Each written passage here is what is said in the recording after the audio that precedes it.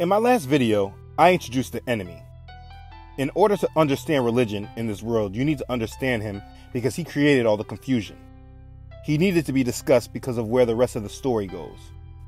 This next subject, King Solomon, is in the middle of the pack because while he is a great testament to Elohim and Israel in the beginning of his story, in the end of his story, Satan uses his mistakes a great deal to create doctrine for his story.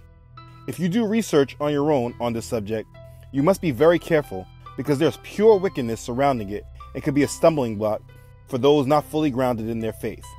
But if it's not covered and understood, it can be a cause for loss of faith if you come across the enemy side. So I've been praying for guidance from the Holy Spirit to communicate this to you, that it fills you with understanding and removes confusion. Let's begin. Before part 5, we left off with Solomon becoming the next king of Israel after his father, King David. David secured a peaceful situation for Solomon. He defeated all of Israel's enemies so that when Solomon came to the throne, there was no one left to fight. This was also why David was not able to build a temple. He told Solomon, "My son, it was in my mind to build a house unto Elohim. But Elohim came to me and said, You have shed blood abundantly and made great wars. You shall not build a house unto my name. You have shed much blood upon the earth in my sight. A son shall be born to you, who shall be a man of rest. I will give him rest from all his enemies round about. For his name shall be Solomon. And I will give peace and quietness unto Israel in his days. He shall build a house for my name, and he shall be my son, and I will be his father, and I will establish the throne of his kingdom over Israel forever. So my son, I have prepared for the house of the Lord 100,000 talents of gold, and 1,000 talents of silver, and of brass and iron without weight, for it is an abundance. Timber also and stone have I prepared." Then David gave Solomon the plans for the temple that he had by the Spirit. The temple was to be a house for Elohim, a holy place in which the Ark of the Covenant would be held and where burnt offerings would be done. Like he told Solomon, David made preparations for the temple before his death. He gathered the strangers that were in the land of Israel, but not actually of Israel. He had them gather stones to build the house. He prepared iron for the nails and brass and cedar trees in the abundance. David took care of much of the preparations, being wise in knowing that Solomon was young and inexperienced, and the house that was to be built for Elohim must be exceedingly magnificent, a fame of glory throughout all countries. So he did much of the beginning groundwork. David was a good king. His reign over Israel was for a total of 40 years. From this, Solomon's kingdom was firmly established. So Solomon was now king. Elohim appeared to Solomon in a dream by night. Elohim asked Solomon, "What shall I give you?" Solomon told Elohim, "You've shown great mercy to your servant, my father David, because he walked before you in truth, and in righteousness, and in uprightness of heart with you. You have continued this great kindness for him, and you have given him a son to sit on his throne, as it is this day. Now, Elohim, you have made your servant king instead of my father David, but I am a little child. I do not know how to go out or come in, and your servant is in the midst of your people whom you have chosen, a great people, too numerous to be numbered or counted. Therefore, give to your servant an understanding heart to judge your people, that I may discern between good and evil. For who is able to judge this great people of yours?" This pleased Elohim. He told Solomon, "Because you have asked this thing, and have not asked long life for yourself, nor have asked riches for yourself, nor have asked for the life of your enemies, but have asked for yourself understanding to discern justice, behold, I have done according to your words. See, I have given you a wise and understanding heart, so that there has not been anyone like you before, nor shall any like you arise after you. And I have also given you what you have not asked for, both riches and honor, so that there shall not be anyone like you among the kings all your days. So if you walk in my ways to keep my statutes and my commandments, as your father David walked, then I will lengthen your days." So Solomon became the wisest king on earth. An example of his wisdom was when 2 women appeared before him, each carrying a child, one living, the other dead. One woman accused the other woman of stealing her child after hers died, and the other denied doing so. Solomon, in his wisdom, ordered the living child to be cut in halves with the sword, to be equally given to both women. The problem solved itself as the mother that accused the woman of taking her child said, "No, just let her keep the living child. Do not slay it." And the accused woman said, "That's fine. Divide it." Solomon gave the child to the right mother, who actually cared. All of Israel heard of the judgment that Solomon had judged, and they feared him because they saw Elohim's wisdom was in him to do judgment. Solomon reigned over all of Israel. In the 4th year of his reign as king, he began the work of building the temple as a house for Elohim. Chapters 5, 6, and 7 of 1 Kings describes this in detail. Solomon selected over 150,000 men to do work for the building of the temple. He sent word to Hiram, king of Tyre.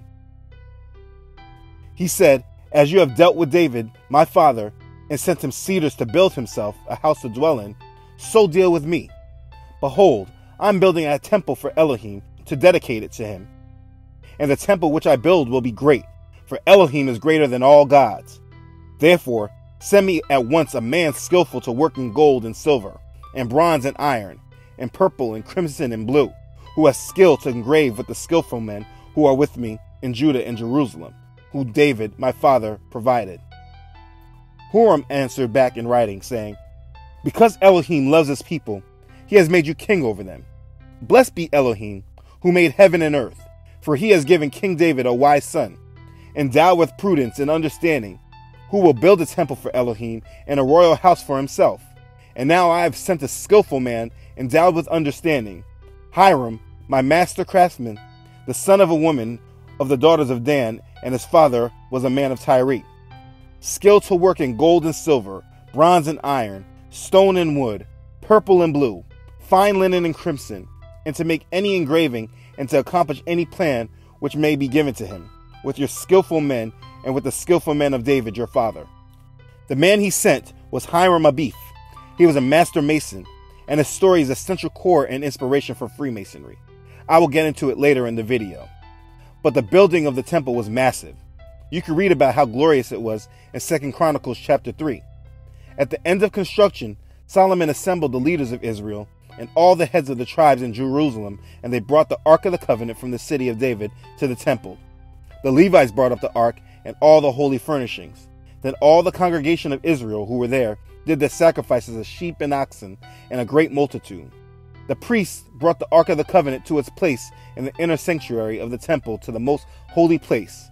When Solomon finished praying, fire came down from heaven and consumed the burnt offering and sacrifices, and the glory of Elohim filled the temple. When all the children of Israel saw how the fire came down and saw the glory of Elohim in the temple, they bowed their faces to the ground on the pavement and worshipped and praised Elohim, all saying, "For he is good, and his mercy endures forever." It took 20 years, but Solomon finished the house of Elohim and successfully accomplished all that came into his heart. This was a remarkable accomplishment, and just reading this, you can feel the Holy Spirit leaping for joy in your heart. It's truly remarkable. You can read it for yourself in 2 Chronicles chapters 5 through 8. So Solomon is now older, and from this temple he built an astonishment for the rest of the world. Solomon surpassed all the kings of the earth in riches and wisdom. All the kings of the earth sought the presence of Solomon to hear his wisdom, which Elohim had put in his heart.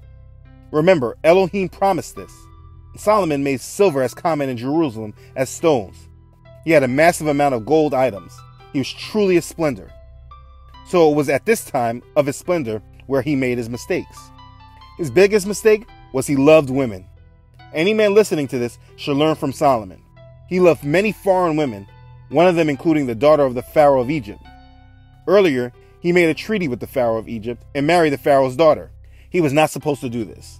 He didn't need a treaty. Elohim was to be Israel's protection.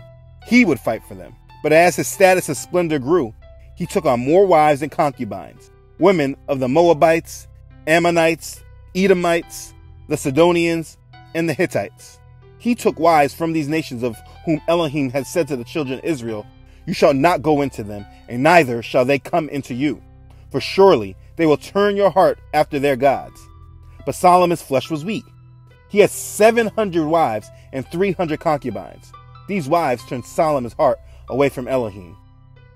His heart was not loyal to Elohim as was the heart of his father David. He went after the gods and goddesses of these other nations, like Ashtoreth of the Sidonians. Ashtoreth was the name of the moon goddess of the Sidonians or Phoenicians. Don't forget about the pagan structure, in case you didn't understand who Ashtoreth was every time you heard Israel turn to her and Baal. So anyway, Solomon did evil on the side of Elohim. He built high places to worship Chemosh, the abomination of the Moabites, and to Molech, the abomination of the people of Ammon. He did this other times for all his wives, who burned incense and sacrificed to their gods. So Elohim told Solomon, "Because you have done this, and have not kept my covenant and my statutes, which I have commanded you, I will surely tear the kingdom away from you and give it to your servant. Nevertheless, I will not do it in your days, for the sake of your father. I will tear it out of the hand of your son. However, I will not tear away the whole kingdom. I will give one tribe to your son for the sake of my servant David, and for the sake of Jerusalem, which I have chosen." Elohim then raised up adversity against Solomon, and this is the end of the story for Solomon. He reigned over Israel for 40 years, and in his end, the kingdom of Israel fell apart. The Bible doesn't really speak in depth about the last years of Solomon. You can read and learn from his wisdom in the book of Proverbs. The book of Ecclesiastes is said to be written by him. It is a book that speaks on his remorsefulness and desire to be right with Elohim again. It was said to be written towards the end of his life. His story is not a happy ending. With Solomon's death, expired the glory and power of ancient Israel.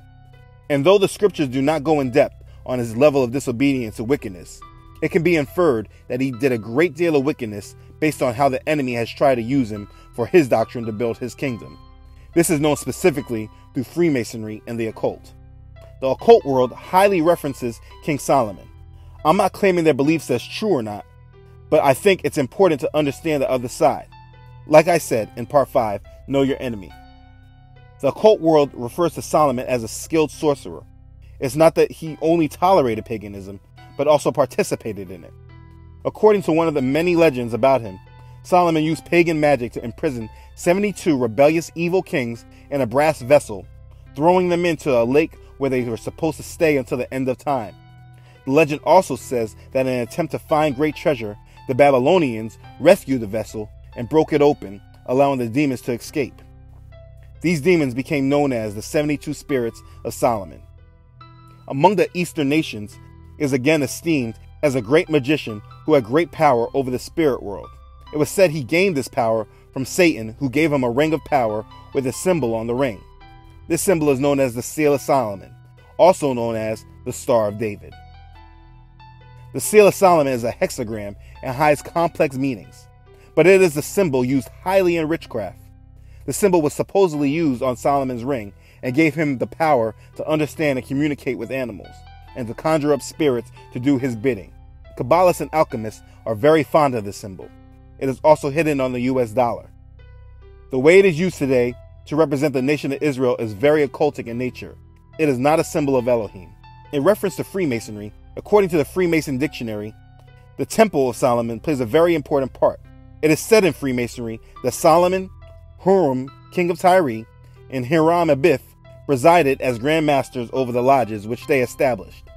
It's said their symbolic degrees were instituted and their systems of initiation were invented, and from that period to the present, Freemasonry has passed them down. It's said that almost all of symbolism of Freemasonry rests upon or is derived from the Temple of Solomon in Jerusalem. Each Masonic lodge is and must be a symbol of the Jewish temple. Each master in the chair represents King Solomon, and every Freemason is a personation of the Jews who worked on this temple. That's why I did part 5 of this series before introducing this subject. It's important to understand that Satan wants to be like Elohim, so he must use the things of Elohim, but pervert them. This is why there will be an Antichrist. I hope it starts connecting that Satan's primary goal is to pervert the things of Elohim. He's not just making up his own doctrine, but it must be a perversion of Elohim's. This is why the building of the third temple is so important to this new occult age. This is a goal of Freemasonry, and the events transpiring today are being orchestrated by these men within this structure of power. Freemasonry is not just an organization, it is a religion. But I will get into that later in more detail. The point of this knowledge is that from Solomon's mistake, the glory of ancient Israel went downhill, and Lucifer used Solomon's disobedience in creating and establishing his doctrine for future worship of him by his own name. Freemasonry and the occult all use Solomon as a symbol for their rebellion, particularly because of how great and important Solomon was. There is much confusion around Solomon, and my hope is that this part in the series answers some questions. This history is very important to understand. This is the last time you will hear of a united 12 tribes of Israel. In the next part of the series, we will learn about the division of the two kingdoms, Israel and Judah. Have you heard of the 10 lost tribes of Israel? This understanding will be coming up. I hope this sparks a desire for you to dig into Elohim's word and rebuke Satan at every turn. The goal of this series is for us not to be ignorant of Satan's devices. I hope that turns to be true for you. If you're not subscribed yet, please subscribe to get the notification of the next part of the series. Thanks for watching. If this blessed you, please share it with others. Have Bible studies around the topics and keep the discussion of Elohim's word going. Thank you for your support. I love you all.